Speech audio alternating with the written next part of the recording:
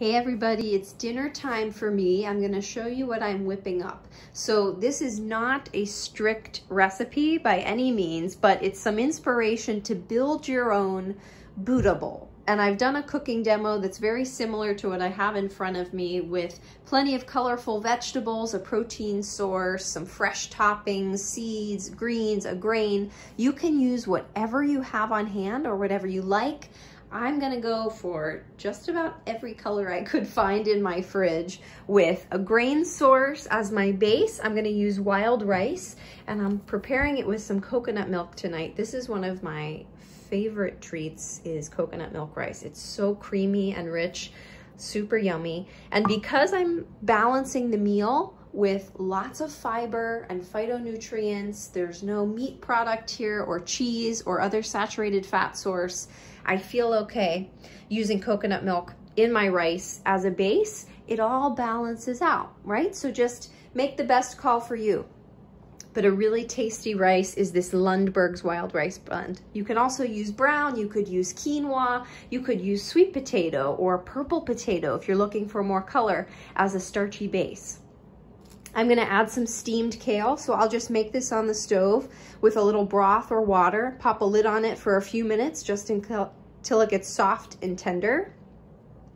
My protein source tonight is gonna be tofu, and I'm gonna season it with curry powder, a little oil, pepper, and either saute it or roast it. I'll probably roast it on a baking sheet. But what I've done prior to me videoing this is put the 2 blocks of tofu between a tea towel, and then I placed my cutting board on top and a heavy weight. I had like a 15 or 20 pound sandbag.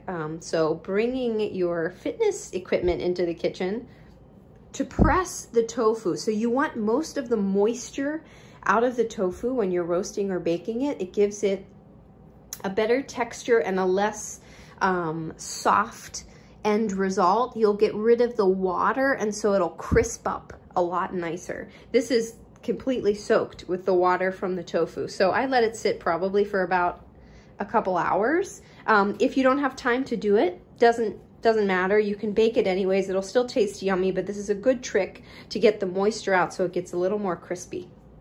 I'm gonna season that with my curry powder. Really beautiful flavors. If you don't have a pre-made curry, you can buy the ingredients. I think I tore the label off. I can post it for you. Combination of turmeric and some other spices that you might have on hand.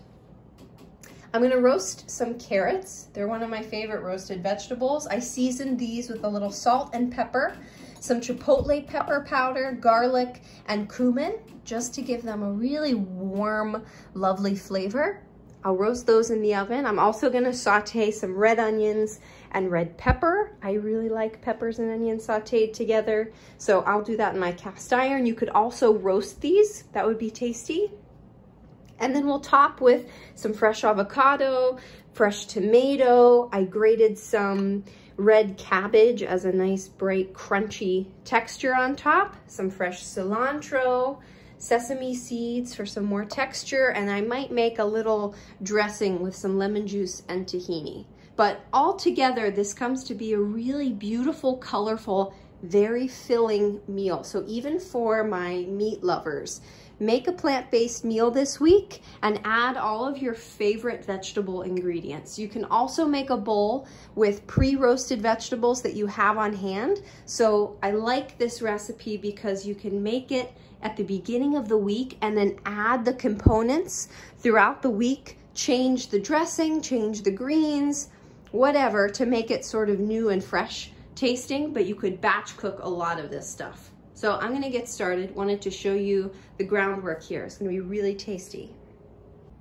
I'm preparing my tofu here. So I just took the blocks and I cut them up into little, they're not officially cubes, but little chunks. You can cut them however you like, just pretty evenly so that they all bake the same.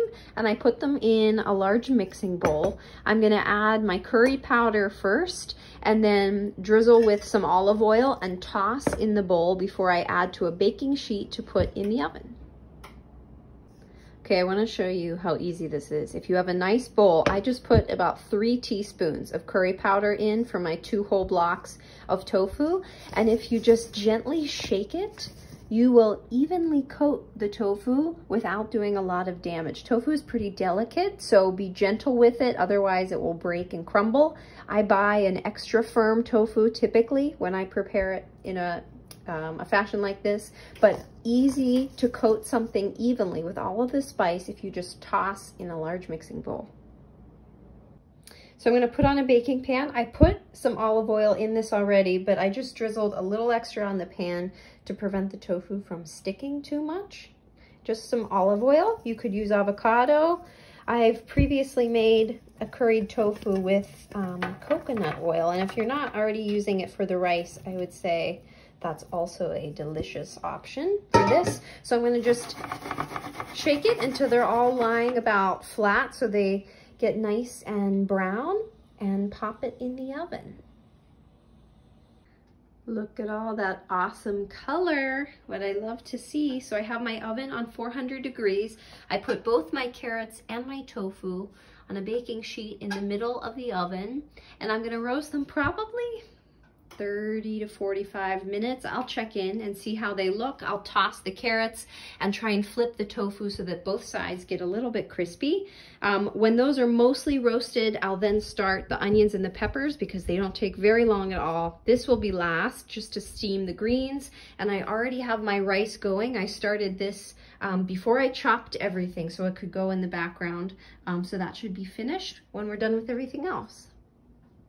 Okay, so I decided on a cilantro, lime, ginger type vinaigrette. We'll see how this turns out. This is what I'm going to use. Some fresh ginger, garlic, lime, olive oil, honey, cilantro, a little bit of white vinegar, some salt and pepper, and I'm going to use this Ninja food processor to combine it all into a dressing. So you don't need to pull out a big blender here if you have a small food processor or like a NutriBullet. It's going to make only about 1.5 cups of liquid, so that's perfect for what's in here, and you can actually keep it in this container with the lid on in the refrigerator for the rest of the week, so a little less cleanup there. But this should be really tasty and complementary with our curried tofu. These flavors all go really well together, so I think this will be yummy. So everything's in my container here. I'm gonna blend this until it's smooth. Okay, checking in on my stuff in the oven. It's been about 30 minutes. So I tossed the carrots with the spatula. I did the same to the tofu, just to more evenly cook. I'll leave those in there for probably 15 more minutes, but they're most of the way done. So I started my peppers and onions on the stove. They're getting nice and tender. The rice has finished cooking. It's just depressurizing, so that will be ready. And then I'll steam my kale, and we already prepped our dressing. So 15 or so more minutes, we're ready to go. Fini, everything's done.